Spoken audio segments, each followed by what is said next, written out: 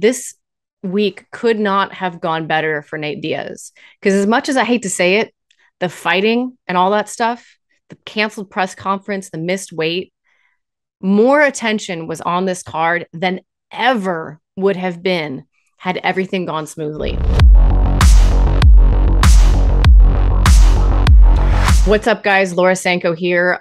Man, whew, I am running on about 3 hours of sleep, maybe a little bit less than that, about 2.5 hours of sleep, and a lot of adrenaline. What an insane week. I just wanted to, I guess, drop you guys my quick thoughts on, in particular, in this video. I want to talk a little bit about Nate Diaz and what this week was like for him, excuse me.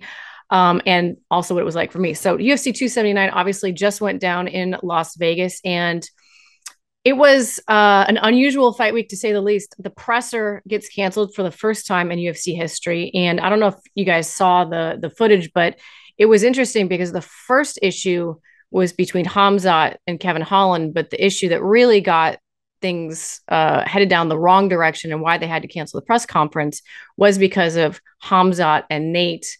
And from what I understand, because Tiki goes and got involved in Tiki's a manager in the industry. He's been around the industry forever. He used to fight in the UFC. Just kind of a guy that's been around forever. And he was back there trying to like just calm everybody down, but got kind of shoved into the middle of it. So I think when Nate's guys showed up and Tiki was talking to Khamzat, they thought he was kind of like taking his side. So that stirred up some more stuff. So long story endless, the presser gets canceled for the first time in UFC history. And that was really just an omen of things to come.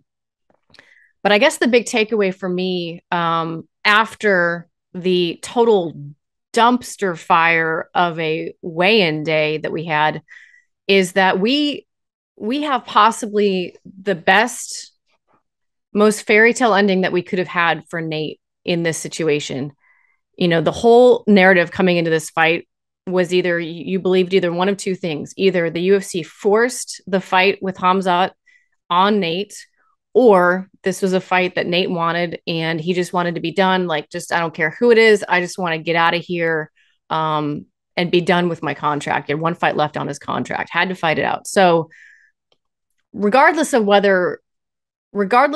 narrative you decide in your mind is the correct one, and maybe it's a mixture of both, we won't know because we weren't in those negotiations, but regardless of that, this week could not have gone better for Nate Diaz. Because as much as I hate to say it, the fighting and all that stuff, the canceled press conference, the missed weight, more attention was on this card than ever would have been had everything gone smoothly. So not only are way more eyeballs, I mean, the weigh-in show did like 4 times what it normally does, if not a little bit more in terms of the live audience. I mean, the numbers in terms of the social media and the viewership were out of this world. So not only do you have more eyeballs on the situation, but in a crazy, crazy twist of fate, because of this massive weight miss, Nate Diaz gets given an opponent that makes a lot of sense. Two guys who at one time, you know, were running the lightweight division. And what's crazy to think about is that they never fought before. It's wild to me that Tony Ferguson and Nate Diaz never crossed paths. But they did last night. And for Nate and all of his struggles with the UFC, all of his struggles with the commission, for him to be able to go out like this, to me, was like the most amazing poetic justice I've ever seen. Because you're talking about a guy who, and I think it's why people love Nate Diaz, he just refused to play the game ever, whether it was with the UFC, whether it was with the commission, whether it was just with society, whatever it is. And it's why people loved him and still do. He just refused to play the game. He's got you know, we did this list of most gangster fighters in the UFC, and I put him number one for a lot of reasons, the obvious reasons. But to me, he's got like a code, a street code that very few people have these days, particularly in the days of clickbaits and social media and like trying to get ahead and trying to get views and trying to make a buck and whatever it is. He's a guy who has never strayed from his own compass, who has never changed what he felt was important about himself and about how he conducted himself. And a lot of times that caused Nate Diaz to lose. It caused him to lose when he said, I'm going to be open about the fact that I smoke weed and I'm not going to stop smoking weed.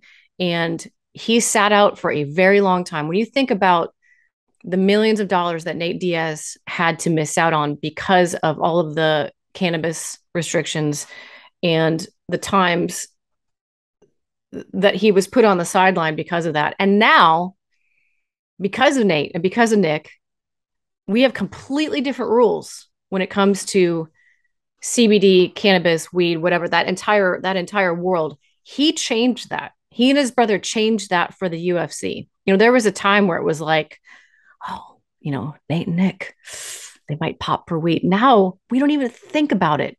We don't even think about it because it was something that they felt was right. It was something that they believed in, and they weren't going to change who they were to simply play the game and survive and get ahead. So coming into this week, Nate's been dealing with months of difficult negotiations with the UFC. Finally says, all right, Hamzat's the fight. Whatever, we're doing this.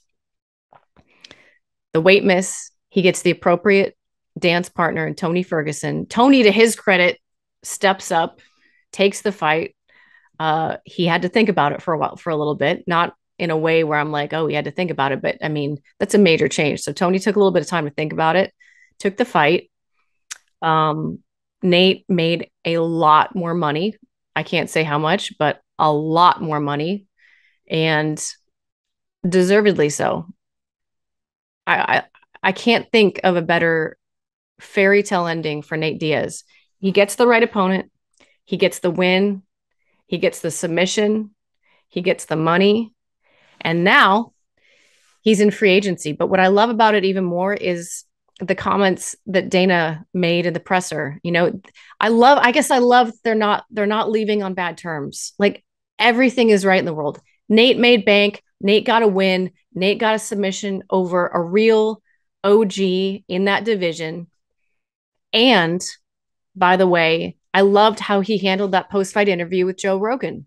I'm going to go take over another sport, but then I'm going to come back. He left the bridge. He did not burn the bridge. And I think maybe some of us expected him to, throw double birds at the UFC, but Nate's no dummy. Nate's a smart guy. And he knows, at least it seems like his plan is, I'm going to go make some money. I'm going to go do my own thing. One can only imagine that might involve boxing, might involve Jake Paul, who knows, but he's also launching his own promotion, Real Fight Inc. So clearly he's got some plans. He's got some big plans. Whether we see Nate in the UFC again, I think is a whole other question. He seemed to indicate that that's the plan. He's going to come back and chase that title. It's hard to say at his age. And if he does go out and if he does make the bank he's talking about making with his fight promotion, with potentially boxing matches, who knows? Will we see Nate again in the UFC? I tend to think not, because I think he's going to make a boatload of money, and I think he's got a family, and I think he's going to be at an age where he's just like, I did it. I did it on my own terms. I did it my way, and I made the money I set out to make, and I'm good with what I accomplished. I'm fascinated to know what you guys think. I guess that's the question. Drop your answers in the comment section. Will we see Nate Diaz in the UFC again? And maybe throw in there as a bonus, what do you guys think he's alluding to? Is this a boxing fight with Jake Paul? Is this something else? I mean, he mentioned a bunch of different sports. He mentioned jiu-jitsu, kickboxing. Is he referring to his promotion in that? Who knows? I want to hear you guys guess what the future is for Nate Diaz, both with respect to other stuff he's doing and the UFC. Regardless, I am so happy for him that he got the ending that he deserved. And I feel like we can all just slow clap for Nate Diaz.